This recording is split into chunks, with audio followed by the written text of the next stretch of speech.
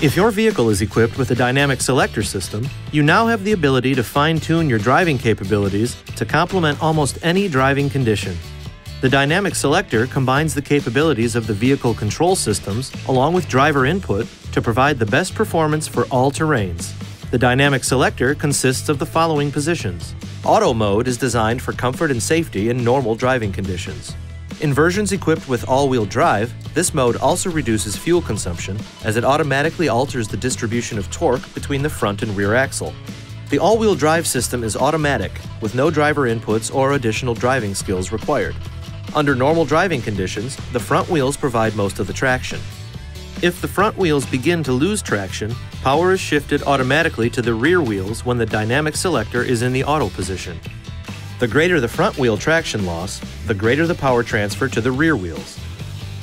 All-weather mode offers increased traction control and stability control for low traction conditions such as driving on a dirt road or off-road, as well as wet and slippery roads. Sport mode is designed to increase steering feedback to the driver with a slight increase in effort and changes the transmission shift schedules for more aggressive shifting.